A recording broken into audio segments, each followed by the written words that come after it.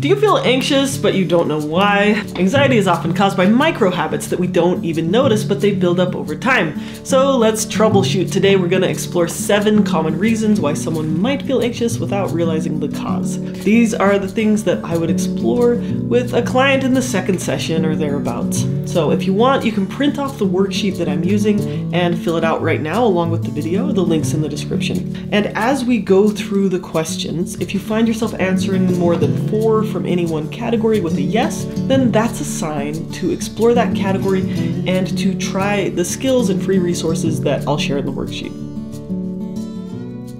But first, a disclaimer. Though I wish I could get to know each of you, I am not your therapist and this is not a formal assessment.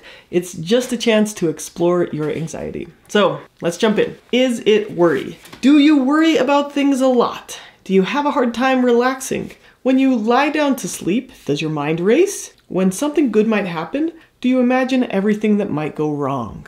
Do you worry about the past too much? Do you overthink and overanalyze situations? Do you feel uncomfortable if you don't keep your mind busy with social media, the news, or other activities? Okay, so that was 7 questions. If you answered yes to more than 4 of them, that might be a sign that worry is underlying your anxiety. So worry is a habit. It's a mental behavior that we engage in. When we worry, we bring to mind thoughts of danger, which trigger a stress response in our body. Worry is one of the most common causes of general anxiety disorder. But if you tell someone, like, stop worrying, that literally does not work. So what does work instead? In the download, I will give you links to 4 skills you can use. Okay, but now let's explore 6 more categories that cause anxiety. So category number 2, is it your body? Do you feel tight, tense, or jittery? Do you frequently have an upset stomach or headaches? Do you get sick frequently? Do you struggle to eat healthily or get enough sleep?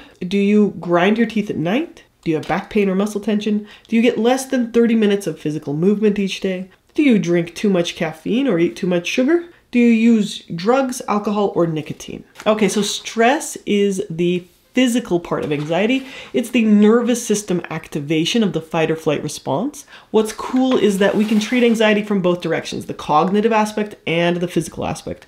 Taking care of our body with proper sleep, exercise, and nutrition can decrease anxiety more effectively than medication, and good nutrition has been shown to decrease our risk of anxiety by 30 to 40%. I teach these skills and the harder part, which is how to implement them, in my course, Change Your Brain, but I also have free videos that you can watch. They're linked in the worksheet. Let's keep going. Number 3, is it overwhelm? Does your calendar feel extra full? Are you busy all the time? Do you rush from one activity to the next? Do you feel like you can't take breaks, relax, or do self-care? Do you find it hard to say no to people? Do you take on too many commitments? Do you feel disorganized, rushed, or constantly late? Are you overly stressed about money, work, or other responsibilities? So anxiety is essentially a fear response, and when we have too many things going on at once, our body and our brain perceive this as a threat. Multitasking, crowded calendars, and too many commitments trigger our ancient survival responses into thinking that we are going to starve or something. So if we want to manage our anxiety, we have to create a sustainable approach to productivity. Okay, number 4, is it avoidance? Do you constantly avoid situations or problems? Avoidance fuels the anxiety cycle, and I go into a lot of detail in my anxiety course, but our brain is super good at creating these sneaky ways to avoid. So let's explore. So here's some forms of avoidance. Do you try to control everything? Do you distract yourself with TV, social media, drama, humor, or daydreaming? Do you blame others or get angry a lot? Do you procrastinate? Do you overindulge in pleasure seeking like food, shopping, sex, or drugs? Do you isolate yourself or withdraw from social situations? Do you intellectualize instead of feeling your emotions? Do you overwork or find ways to keep busy? Are you an adrenaline junkie, or do you seek excitement through impulsive behaviors? Do you use coping skills like mindfulness, breathwork, relaxation, positive thinking,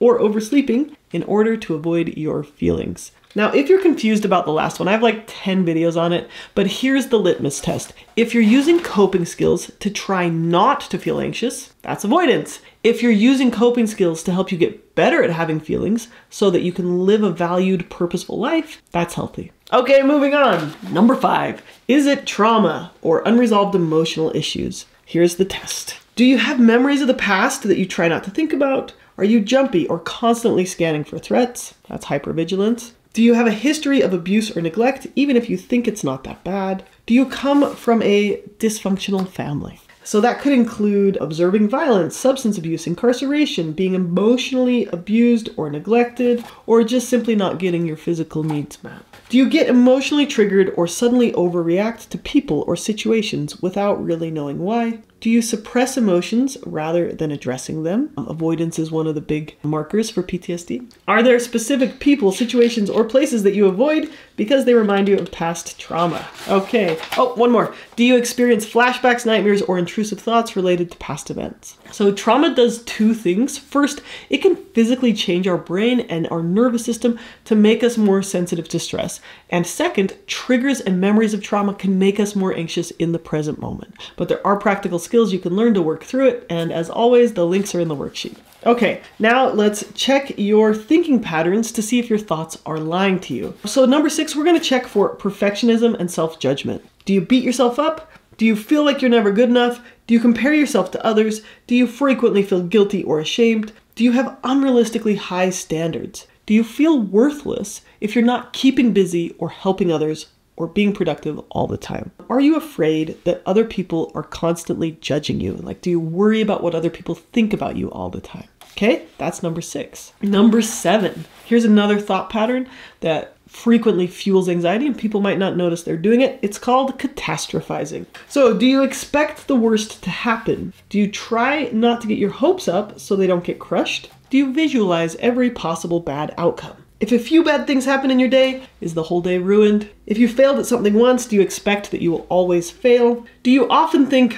why try? If I can't do it perfectly, it's not worth it. Do you think that others are out to get you, or that the game is rigged, or that success is just not possible for someone like you? These are signs of catastrophizing. Thinking patterns like perfectionism and catastrophizing can trick our mind into thinking that we're in danger when we're not. And this can make people feel anxious without knowing why. Because when we believe what we think, we don't really notice that our thoughts are fueling our anxiety. And you can learn to change how you think, and that can directly decrease anxiety. Okay, so those are the 7 categories I might explore if someone is anxious and they don't know why. I think it's normal for a lot of people to have a yes here and there and in a few categories, but if you've got like majority yeses in one category, that might be a good place to start exploring. In the downloadable worksheet, I've linked 4 to 5 skills you can learn to improve in each area. And these are free skills, like free YouTube videos you can access. You could also download my simple habit tracker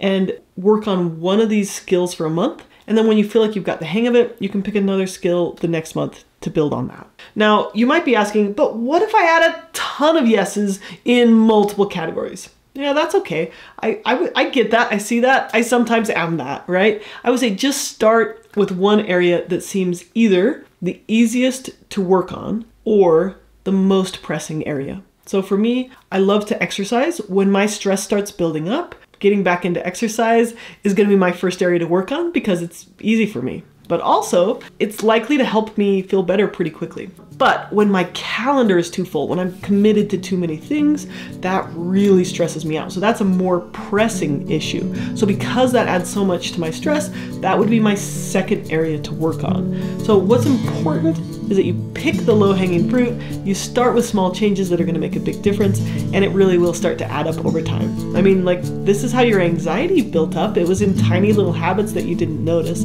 So this is how we're gonna replace it with calm and order by just making one small change at a time. In working with my own clients, I've seen that these tiny habits can add up over time to help you feel more calm and centered and in control of your life. Okay, I hope that was helpful. And again, links are in the description. Thank you so much for watching and take care.